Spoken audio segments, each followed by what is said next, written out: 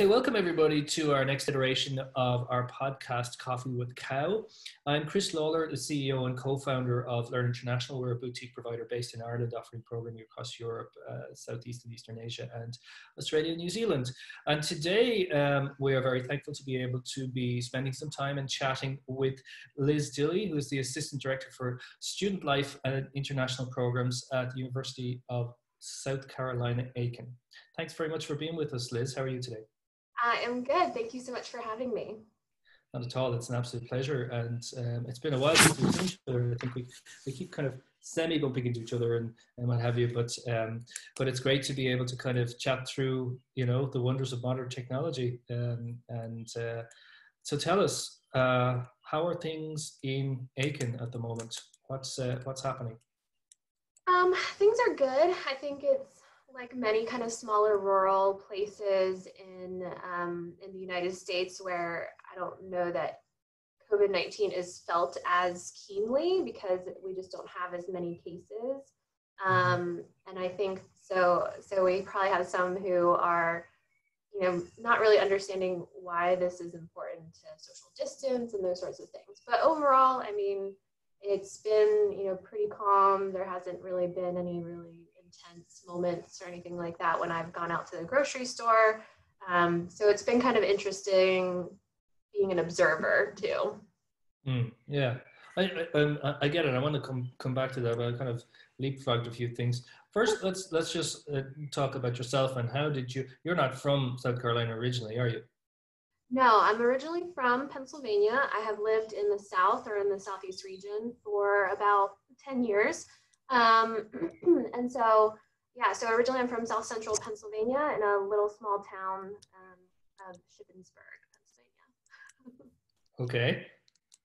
And tell us how you got into study abroad, because when I've been talking to a couple of other people on our podcast, generally speaking, I think it's not something that, you know, when you're 10 or 15 or something, you're like, I want to be a study abroad director. That's what I want to do. Usually it's, you know, you've been shaped along the way in terms of your experiences. So what's your story?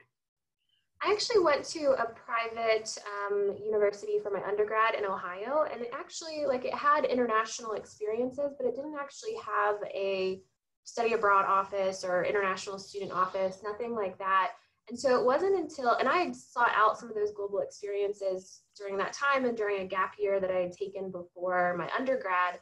But it wasn't until I was a graduate assistant at Shippensburg University for my master's program in the international programs office that I was like, this is a legit job. Like, this is something that, like, I could do. And at the time, my major was applied history, so museum work, those sorts of things. And at the time, I knew that it'd be very difficult to get into the history field because I just knew that there was other people who had been searching for so long, and my boss, my graduate assistantship, really encouraged me to seek out opportunities within education. And so she started sending me like Sakusal posts and job descriptions and really was a mentor for helping me to kind of like break into the field. So yeah, that's pretty much how I started, was as a graduate assistant and just really seeking out opportunities following grad school. And how did you find, you know, her mentorship? Do you think that shaped, you know, your attitude towards study abroad now, or have you matured into your role in terms of, do you think that your approach to study abroad is similar to what hers was, or has it moved on, or has it changed over the years? I think it's changed and developed, definitely. She, as a supervisor, as a mentor, you know, as her graduate assistant, I did have a lot of autonomy. She was really great at allowing me to kind of create and change and shape and even really get into the nitty gritty of, you know, rather than just doing like newsletters or filing or anything like that. She really let me like advise students on study abroad and you know, I could do like a study abroad 101 session and really carry that through and show some of that passion that I have for the field. So that really, really helped in just kind of moving into the next, that it was a graduate assistantship, but it was very intentional and very engaging to help build that foundation for the field. And so when I moved into my next role, I would say that even those like supervisors that I had then were really acting as mentors for me as well, because I was new to the field. And so I learned a lot having to, having to maybe deal directly with international students or some of their immigration issues. Like before that, as a graduate assistant, I couldn't do a lot of the immigration stuff. And so, so it's definitely changed and shaped over the years. I think anyone who I've seen as kind of like a mentor, as a supervisor, even colleagues have really kind of shaped and changed how I operate as a professional in international education. And I think some of that foundation started as a graduate assistant. But I think it's definitely changed. Yeah. I think it's just because I have so much more knowledge, I think, now than I did then. Yeah. Yeah. Some of the naivety is gone. Maybe. It's funny. It's it's hard to compare when you spend your time in one particular sector. It's easy to say, well, I think more than other sectors, but how can we say that unless we've actually been in multiple sectors? Mm-hmm. But I was about to say, I think it's a burgeoning sector. It's a relatively young sector, even though it's decades and decades old or more. It's still relatively young compared to other professions, and so there's a little bit of catch up in terms of theory and best practice and that type of stuff. And so a lot of it is really, you can't, there's no alternative to actually experiencing something. And, not that necessarily it's the entirety, but a sense of intercultural understanding and common sense is really important when delivering programs, I think. And really you have to dive in and go for it there, and the mentorship is so important, I think, and because you don't have those reference points when you have less experience at the start. So yeah, it's interesting. My first year as an international ed professional, like full-time, and I was still an intern at that time, but even so, like the office I was working for really treated me as a full-time staff member, even though my title was intern. And so I was working for them full-time, and it was like 2010, 2011. And that was a rough academic year. I mean, not as bad as 2020, but like, it was like the revolution in Egypt. It was, earthquakes in Japan. And we also had to deal with the death of a couple of our international students. So it was a wild, like, trial by fire that first year. And so it taught me so much about myself, but also about like, just so much about just like the field and things that you have to consider. Because I'm actually one of those professionals that has never been on kind of one side of international education or the other. Like, I've always been in that broad kind of international education or international program. So I've done study abroad and international students, and some people are just like, well, maybe you should like choose a specific direction. And I can't really see myself doing that, because I really just love working with both of those populations so much. But it's just like, yeah, I can't really envision giving up one side or the other, even though there are definitely days where it's like, oh, I wish I only had to do education abroad or only had to do international student services. But yeah, it's been very interesting. Yeah, I guess, for you then it's important maybe to have, the office that your environment that you're in is maybe a smaller office can actually have dual roles. It's achievable. If you're in the Ohio State or something like that, it's just not a possible thing to do both.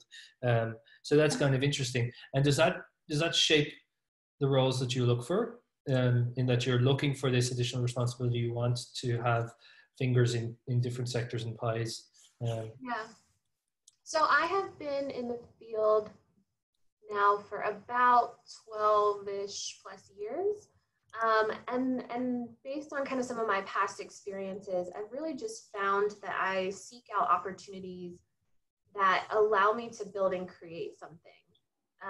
So I usually, when I'm really, really drawn to positions that that someone is looking for initiative or people to come in and build and change. And so I am a one-person office, so anything that I want to do, like long-term or build policies and procedures, those sorts of things, like I have to it's a lot of different, like balancing that time management. And because some of those things, like building an immigration policy and procedures manual or a study abroad crisis manual, or is a lot of work for one person. And so you're having to really take a lot of that burden. And so it's like, how do you also do those day-to-day things like promoting study abroad and moving those goals forward while also having that foundation in place? And so, yeah, I do tend to seek out opportunities at smaller institutions. I tend to me, private, I've worked for both private and I'm currently at a state school. So those are two very different environments. So it was a very interesting learning experience going from private universities to a state university.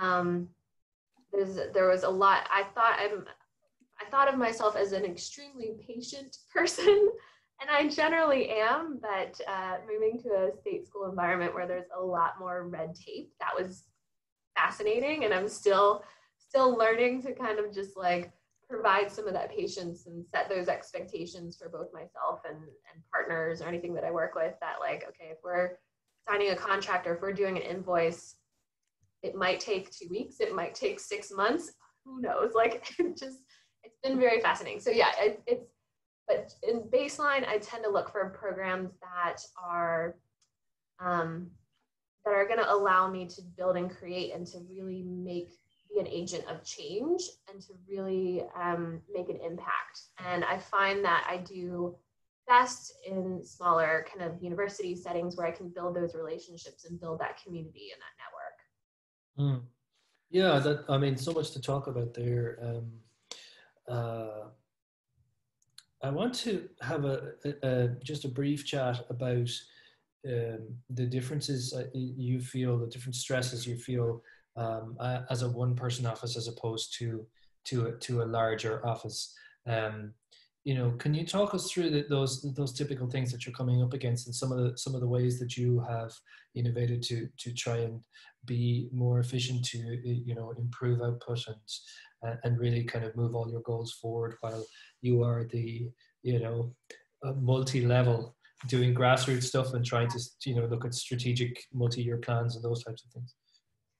Well, when I start at a new institution, one of my first goals during that time is to build that community and build that those resources across different campus networks. Because I think international education, like on any campus, is going to be that bridge between faculty and staff. And it's like, I've never been at a university at this point where the international office isn't kind of that bridge to all other places on campus. Like at most US universities, it's like, okay, the international programs office is not just working with staff, it's not just working with faculty. They're not really like, they have to really jump into those silos and to be able to be effective advocates for their students and for their office. And so that's usually my first, is to, okay, find those resources, find those people I need to connect with.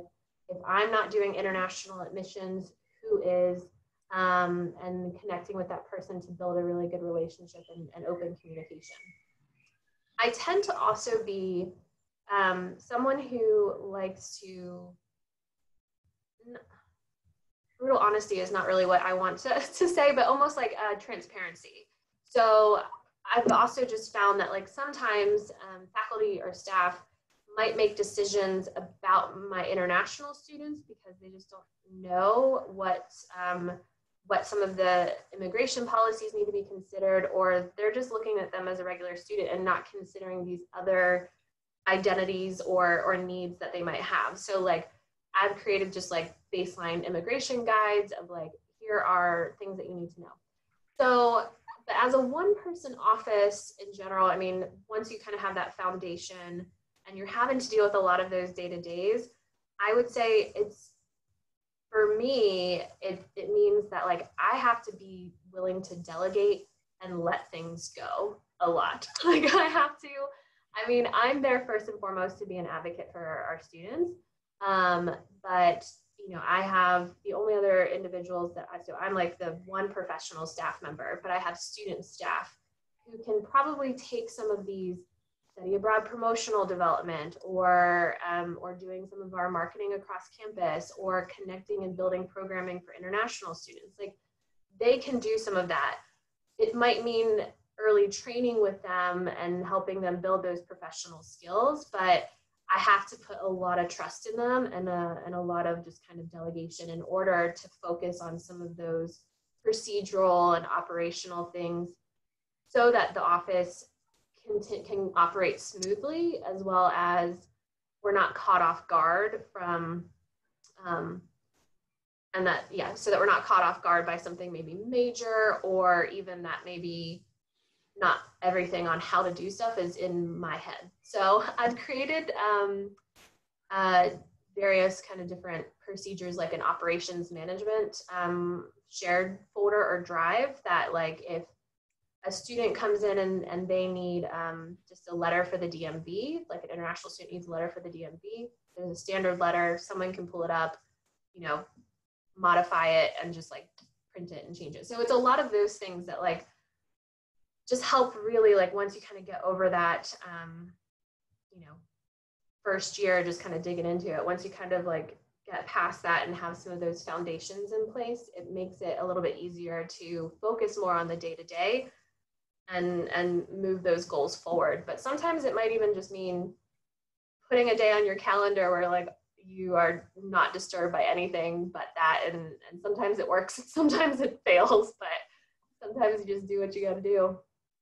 Yeah, I think so. One of the things that I'm finding now about this imposed restriction and remote working environment is an increased output because of lack of distraction, I suppose. And it's easier to manage potential distractions in terms of instant message pings and those types of things. You can just turn it off, and that's it, and then you can just focus on things. And I found that structuring my day has helped an awful lot. I have more of a structure now than I can remember in many years. So that is a silver lining of it. But you talked a little bit about the difference between a state institution and a private institution. Can you kind of unpack that a bit for us, and what's been your experience with both of them? Sure. So private institutions tend to just, because they're not really subject to a lot of the same state regulations or laws maybe surrounding how money is spent. And, for funding, because like state institutions receive funding from the state government, they have to really be transparent on how that money is being spent. Whereas private institutions, they have a little bit more leeway on like their financial policies, and they seem to just, they can operate maybe a little bit faster, I guess you could say, because a lot of times they tend to be smaller. So they're not having to kind of go through these multiple different offices or red tape, or and that you can probably go directly to the provost or directly to like the president of the university and have that conversation and cut through. Now, like a small state institution like USC Aiken does tend to operate in a similar fashion to a small private college, in that, I can go and talk to our chancellor at any time, and I don't have to necessarily go through 4 other people before I do that. But I think it's more on the policy and procedure side. So, for example, because we're part of like the USC state system, if I want to get a new partnership with a organization or a provider or something like that, or if I want to say purchase a study abroad software, if I wanted to purchase a study abroad software, if it hasn't been used by anyone in the state system before, then it has to go through like a committee of the USC system that only apparently meets once a year, or it's like it's one of those things that has to be then vetted by this committee, and then it goes down through like our contract process, and then we have a whole vendor process that has to go into the system before they can get paid. And so a lot of times that process can just, depending on where you're starting in it, if this organization has never worked with the state system before, it can take like 6 months to a year to get some of that through and process. So for me, it was more about setting my own expectations, but also when I work with new partners or new vendors or anything on that line, I really have to set up expectations and just say like, this might happen in 4 weeks, this might happen in 6 months, like, you know, just to kind of be upfront with some of those issues. Yeah, so I would say a lot of it is just on the procedural side of like what you're having to consider, and whereas I think there's just a lot more flexibility at a private school level on, you know, if you want to throw an idea out there that maybe has never been done before, you feel like you haven't been able to find it anywhere, a private school might be more willing to possibly jump on that and create something new. Whereas I think there's just further steps and individuals to consider at a state institution level. Yeah. Yeah. So, but most of it is on like the procedural side, where it's like you're just having to have a lot more time. So like when I'm doing study abroad proposals with faculty members, like I'm starting that a year and a half in advance with them, because, you know, it's one of those things, if they decide they want to work with a new provider, then we have to get that provider in the system, and we don't want to wait until 2 weeks before an invoice is due to do that, because it will take maybe 6 to 8 weeks to get them in the system if they're not there. So it's a lot of just kind of reconsidering procedures and reconsidering, you know, contracts and how I do a lot of those things, just to make sure it's a smooth process for faculty as well as my own sanity, honestly. Yeah. I mean, we've been on that at the other end of that, where, you know, you the first time that you're onboarded as a provider for a state institution, and not always state, but mostly state institutions, and you know, we're coming to it with an expectation of, you know, slightly slower than a private that we might be working with, and then suddenly it's like 6 months and 7 months, and you're going, okay, now this is becoming a problem, you know. But typically things, I think once you start to work a little bit more, things do tend to speed up, because everybody gets to know the system and knows your name is then known, and, you know, it goes that way. But I can figure that out. It's definitely just a transition, and it's something to keep in mind, and that, you know, if I myself transitioned from like a private institution into state institution, so it taught me a lot, but I think that is always, it's an interesting part of the field I didn't consider, because I have had that where I've been at private, like if I'm at a private institution and I'm applying for a job at a state institution, that has been a question asked of me about like how I will deal with that transition, or especially I've gotten questions, okay, like you're currently at a small, and when I usually say small, I mean under 5,000, maybe even under 3,000 students. And they're just like, okay, how would you handle moving from, you know, a campus of 1,200 students to a campus of 30,000? And it's a very interesting question, I think, to be asked during an interview process, because I think it sometimes depends on personality, but that's always been a very interesting question that I've gotten, that it's like, it's either a question about like, oh, how do you feel about moving, or how do you think you'll handle moving from a private to a public, or a, you know, a small school to a large university? And so that's always been very interesting. Yeah, and so let's say there are people out there now that are about to, you know, head into interviews, you know, if there are any going on at the moment. We could talk about that a little bit more later. But you know, how did you answer that, or how would you answer that now with the knowledge that you have? I mean, I think some of it is even relating it to experiences that you have had. So for example, for me, even though you know, my undergraduate was a small private college, my graduate program was like a middle-sized state institution, and then I've worked at smaller, middling private universities, and now I'm at a state school. So when I was answering that question, I would respond to it a little bit more about, okay, my experience doing an internship in London, right? Like, yes, I was, I was working at an archive, like the Westminster City Archives in London, but I was living in this massive country that was outside of my comfort zone, coming from rural Pennsylvania, so it's like, you can talk about some of those experiences where you've had to adjust to very different environments and how you've handled that. So I've answered it that way. I've also answered it as from almost kind of like an organizational or time management perspective, that,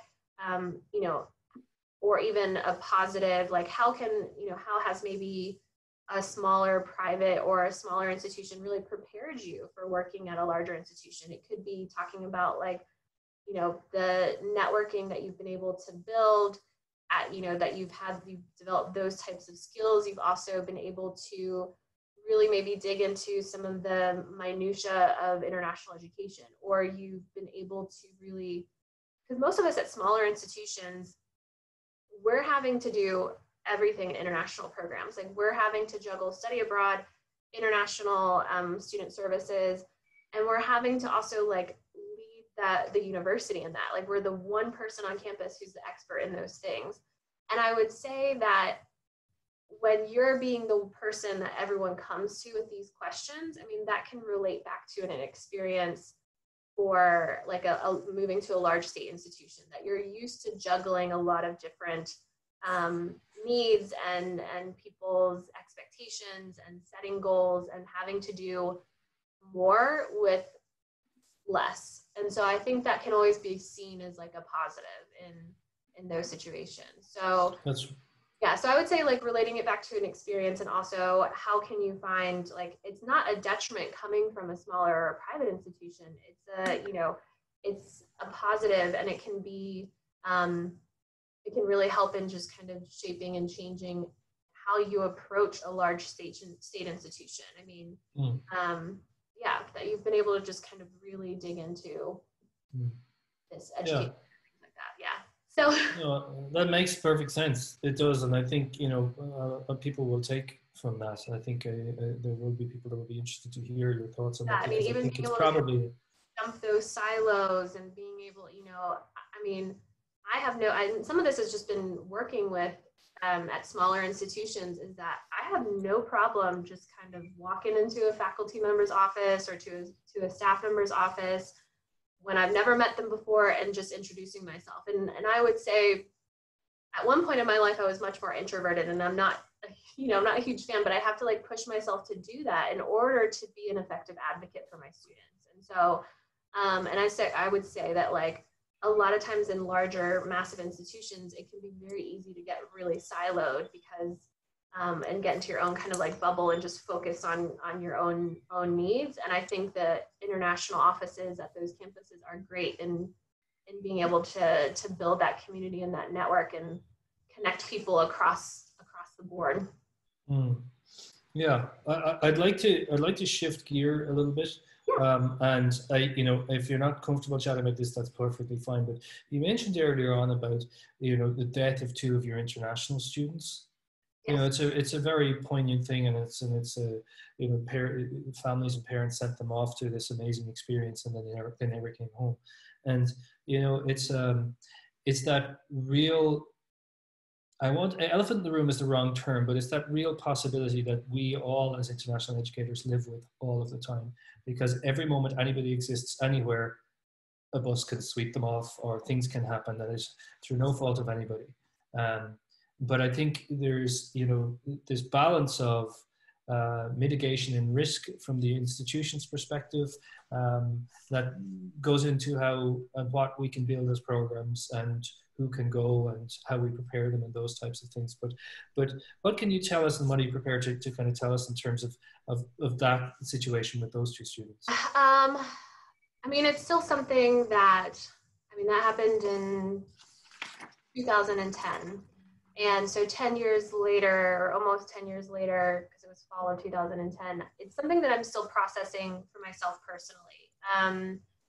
And I do actually, because like it can be for myself somewhat of a trigger, because like normally when it comes to, because I've had to act as like, for the entire university, I've been on like the on-call rotation. Like I've been in emergency situations quite a bit, but I'm a little bit more open with those who might be the kind of first call or first point of contact, and just letting them know for my own personal, like if you call me and you say to me, because these students passed away in a car accident, specifically, and so for example, I was working at the same institution, and it was 6-7 years later, and someone who didn't know this history about the institution, but specifically about my experience, called me and was like, hey, your student was in a car accident. They're taking her to the hospital. And like, it like just triggered me so hard. Like I was like, just because normally I'm like really even keel. Like in most emergency situations, I am solid as a rock. But because that was like, I was like, what? So like on my way to like the hospital, I was like calling my boss, as well as our like, someone called me to like check in, and they could just tell by my voice on the phone that I was like on the brink of like a breakdown. And as soon as I saw the student, she was fine, she was totally okay. But as soon as I saw that, like I was fine. And so it was definitely like some of those things that like that I tend to compartmentalize a lot. And so so for my own personal stuff, I have to be a little bit more honest. I think that experience has really informed like how I just maybe prepare. Like I've talked to here at USC Aiken, I've talked to our person who oversees, like by both my boss and then also person who oversees some of those kind of emergency, or would probably be the first person to get a call.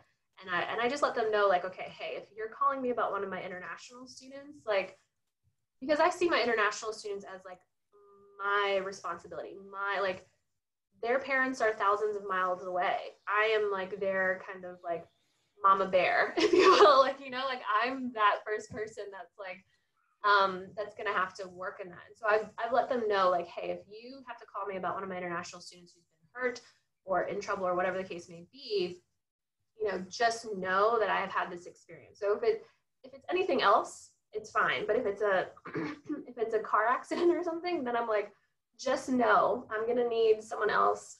I'm gonna need someone else there to just make sure that like, so yeah, because like that was the thing. Like when I showed up at the hospital, like my boss and a couple others showed up right after, because they knew my experience with that, and they just knew that like I needed that support. And so when you're a one-person office, some might not know some of those past experiences. So you have to be a little bit willing to make sure you're caring for yourself in some of those situations. If you know that like you may or may not be able to be as supportive or, you know, supportive of an advocate, or you might need to take some time for yourself following an incident like that. I feel like that got down a rabbit hole maybe a little bit, but for preparing the students, I mean, it's not really something that you can totally prepare for. I mean, I think that because some of that is like, it's not like we GPS track our students, right? So it's like some of that is even going to be, you know, even a burden of other friends of theirs to notify or to let them know, or just show that they have a concern. So when I approach a lot of like the health and safety with international students or with study abroad students, I talk a lot about, especially like group travel, those sorts of things, about like caring for others on the program, like being a good, you know, like the whole buddy system, all those sorts of things, like just understanding that. And sometimes I think I get a little scary with students. I sometimes think I get maybe a little bit, where I feel like they're all gonna not study abroad anymore because I scared them so much during pre-departure orientation, where I'm just like, campus place is not picking you up. If you're in jail abroad, you're in jail abroad, okay? Like nobody's coming to like bail you out at like the next couple of hours. Like it's just, so it's some of those kind of, I think, what I would say reality check conversations with students is just, is just remembering that you are an international student or you are a study abroad student, and that this isn't a familiar place to you. This, you need to make sure you know who your support system is, and then, how can you just kind of best prepare them? So, I mean, being a one-person office, like, my international students have my cell phone number. Like, they call me if they're like, they call me if there's an emergency. And I have to sometimes be a little bit strict with them on that, because I'll have a lot of them who might call me, but I don't typically answer numbers I don't recognize. And so I usually have to be really explicit with them. Like, if you call me and you need me to call you back, you have to leave a message. Because otherwise I'm not calling you back, because otherwise it's not an emergency, right? Like, it's, you just, or I just have to make sure I'm like, some of them will cross boundaries and text me about something that could wait till like Monday, or, those sorts of things. So I think it's just a lot of times that frontline setting expectations, even some follow-up after the fact of like, okay, do you know who to contact? Do you have a plan? If you lose cell service or something, like, what are the next steps? Make sure you have some of that, because I can't give that to them for every single country in the entire world where they're traveling. You have to do kind of like a really broad health and safety. But for my international students, being at a small school, they have my number. That makes it interesting, what we've chatted about the last 5 minutes. But one of the things that I'm interested in is looking at that mental health for study abroad practitioners and professionals and those types of things. It's something that I did a webinar with Terry Givens yesterday, I think it was, and Justin Belton from Go Culture, and we were talking about the situation as it stands at the moment in study abroad, how we're preparing for it and that type of thing. And we have this situation now en masse. Every year there is people that have to pull out late, and there's, dashed dreams, 0.5% or whatever it is, those that are going. Now the entire study abroad population for this 6 months or 9 months of this year at least, are in a bad place mentally, and they have this grief that they need to work through, and that then it can manifest in rage, it can manifest in many different ways, and also as study abroad professionals have to try and facilitate some form of interaction with them to enable them to work through what they're feeling and those types of things. But we're not necessarily trained to be, counselors and those types of things. And so I often think as, study abroad professionals really have many hats to wear, not alone, inbound, outbound, but just in that, as you say, you're mama bear, you're, the study abroad police, you're drawing a line in the sand for them, this is not okay, and preparing in an interculturally sensitive way, preparing in a let's scare the what out of them to ensure that they know this is serious. And unfortunately, I understand that we do the same thing at times when we have groups that come in, and you'll have the conversations in the background between the faculty and the study abroad, and we'll be like, these guys are a little bit out there, we're going to have to draw a line in the sand fairly early on to make sure we don't lose them and they all go crazy.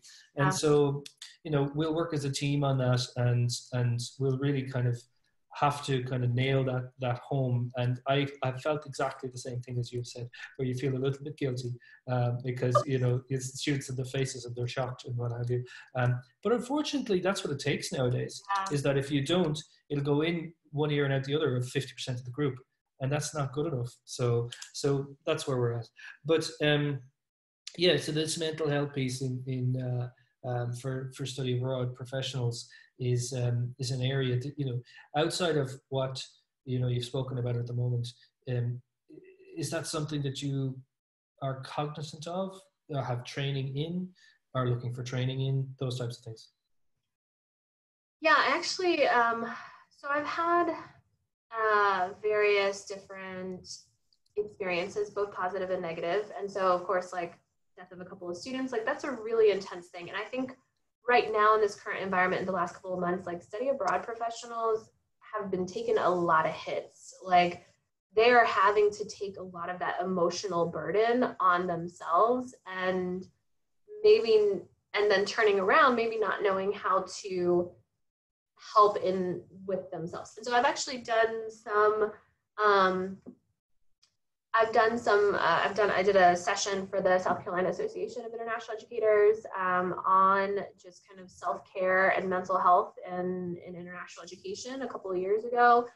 Also dealt a little bit with toxic environments, because even if we're not in a crisis, I feel like study abroad and international education professionals can tend to take a lot of hits at their institution. Sometimes it might just be a faculty member who has just a really pushy personality, or has a level of maybe arrogance about that you're there to serve them if I can be so intense, but yeah, so I think that's, even our day-to-day lives, like we're just having to take maybe some of that burden on ourselves, and we're having to really develop a thick skin in order to just, deal with some of those aspects of just higher education in general, right? And so I don't have necessarily formal training.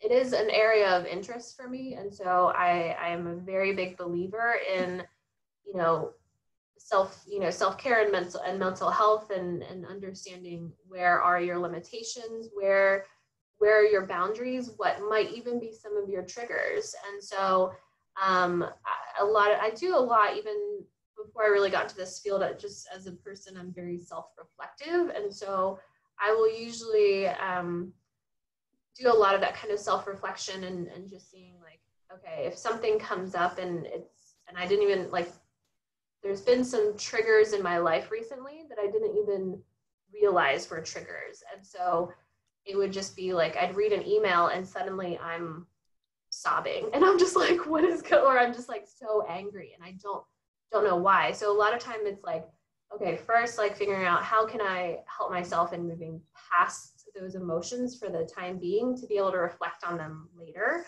And some of that is, I might just have a good cry, who knows, but I also could like, it also might just be other things that I need to just help get myself back into a better space. And that might be reaching out to a friend, that might be, finding a really good book that I read to enjoy. It might even be watching a favorite Disney movie, whatever really kind of just helps you kind of get back into a better headspace. So I don't have any of like necessarily like the professional like training to do it, but it is something that I'm always like advocating for, even if it's for my students or for others. Like I am okay with having some of those hard conversations with not just myself, but also with friends or colleagues that I might see who are struggling. And so I try to be that for my colleagues in the field. I try to be almost kind of that safe space for them to come, and maybe even if they just need to vent about something, like that, or just bounce ideas off of, or just get that out in, the air, so that they can move on. If like many in the field, I've gotten emails or calls from parents that have been angry and ragey. And depending on the situation, I try not to respond in an extreme emotional state, I guess you could say. So if like a parent has sent me a very intense, angry email, I will typically not just like go back to my computer and fire off like a really intense email. I will take a day. I will take 24 hours and I will respond. And then even if I craft an email response back to them, I will let it sit in a draft for a couple of, maybe an hour, maybe two, go back and reread it, so that I'm not responding in a way that like, this is why I don't read the comments online. This is why I don't respond to comments online. Mostly just because like, I don't want to respond in a way that's not either professional or even just can be interpreted as in the moment and could Yeah, possibly create further aggression or issues or anything like that. But I know that it's hard to do sometimes because like we have to respond very quickly.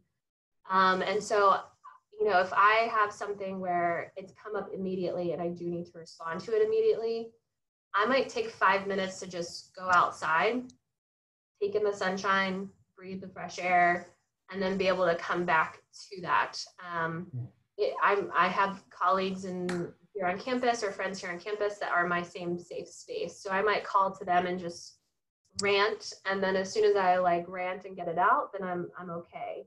I think another thing is like we forget kind of sometimes about all the good that we have done, you know, like all of the impact that we have had on students. So one of the suggestions when I did that session for our conference, I actually was paired with another higher education student affairs professional, but he actually was working as a counselor, a therapist previously. And one of the things that was pretty impactful from that for me was we all get thank you cards. We all get those kind of like quick notes from either students or parents or colleagues that, you know, that are just showing that kind of impact, and it's that physical. So that was like his suggestion is like, if you're really in a headspace where you need that reminder, then take that stuff out of your drawer or your email box or you know, go back and find a good memory on the Facebook page or something like that to just remind yourself of the impact that you have and the good that you're doing, and you know that's today is just one day, right? Like it's just it's so easy to get caught up in the intensity of what's happening right now and forget that, you know, in 5 minutes, a week, 2 weeks, this whatever it is will be gone and it'll be in the past, and it might be an unpleasant situation, but it is just a small big part in the grander scheme of things, and that's something I've been trying to work on as well. We have 4 minutes left and we haven't talked about COVID-19. Can you believe it? So let us talk for 2 to 3 minutes about what is new normal. What's COVID-19 mean to you personally, professionally? What are you doing? Are you innovating? Is there anything that is changing processes for you? What are you planning for the future? Sure. I think like right now I have been in my own office and in my own space. It's kind of settled down for me from like the student side that I need to be like working with them and advocating with them. And I'm able to shift my focus on to some of those long-term projects that I've been like putting off because of the day-to-day. So that's really, I'm focusing on some of that. I'm also looking at continuity of operations plans. You know, like I was on a NAFSA collegiate conversation thing yesterday, and that was actually kind of really cool to see, but they provided some really good resources that I can use as a one-person office as a foundation to like build from. Because like I'm in my office, like I, for various reasons, but I've realized that like, okay, if I'm like really told you have to lock down in your house, but you still have to like keep up with work, like I've done that a little bit, but not to the extent that I can't come back and have access to a printer or, you know, so focusing on some of those big long-term goals. New normal, I mean, there were some people in this conversation who kind of asked that yesterday, and it was really fascinating. And I think this is definitely something that like we need to continue to have conversations about, because no one's really sure what that's going to look like yet, because as you said, everything's changing every day.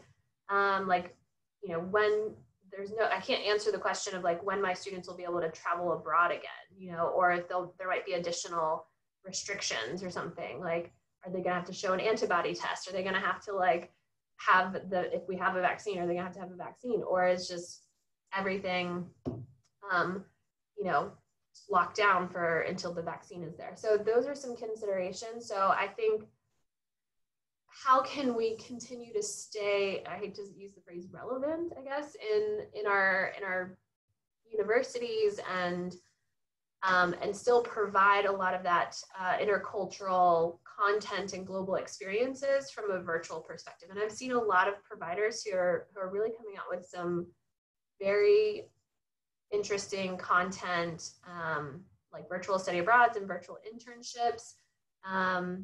I think that, you know, getting students to really consider those options, I think we're going to have to, I think we're going to have to do some work on like, how can we make these appealing for students on investing or taking the time.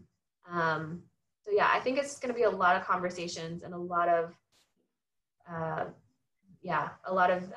so excited to see what people who are way smarter than me maybe come up with, because I'm like, it could be something really super fascinating, but I don't know that we're ever necessarily going to get to a point where there's normal, like we're just back to normal operations. I think those virtual options are probably going to continue.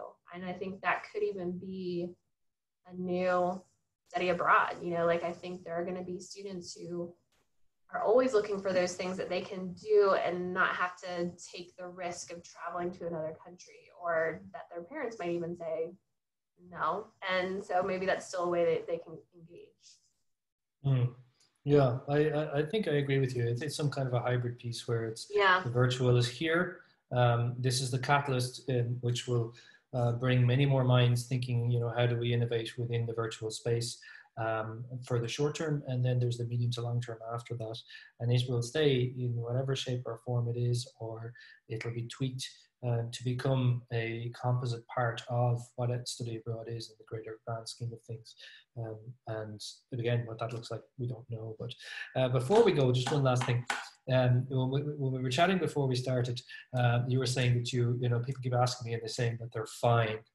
And you had an acronym for that, and I thought it was great. So tell us what, everybody out there, when you answer the question, you say I'm fine, but you're not really that fine. This is what it means. Go for it, Liz. So from the Italian Job newbie is freaked out, insecure, neurotic, and emotional. Let's hope that it's just a joke at this stage. But it's been really interesting chatting to you. Yeah.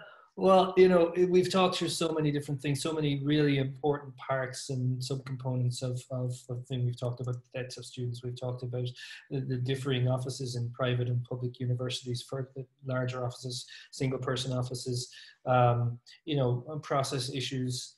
We've talked about dealing with emergency situations, your own mental health situation when you're, knowing to be self-aware. And I really loved when you were talking about, you have such self-awareness that, you can see ahead that if there is a possibility that a situation, with the death of a student or a serious accident may set you off, and you have the foresight to be able to say, hey guys, if this happens, I'm telling you now, we have a plan that you're going to come around because I'm going to need that. I think that's real leadership. When you know your weaknesses and you plan for them, I think that's brilliant. So I think we will leave it at that, but I just want to say thanks so much, Liz Dille from the University of South Carolina, Aiken. I really appreciate your time, and I'm wishing you all the best, and hopefully we will see what new normal is sooner rather than later. Thank you, Chris. I really appreciate you being part of this. It's been a pleasure. And for the folks that have been listening, thanks so much for sticking with us again.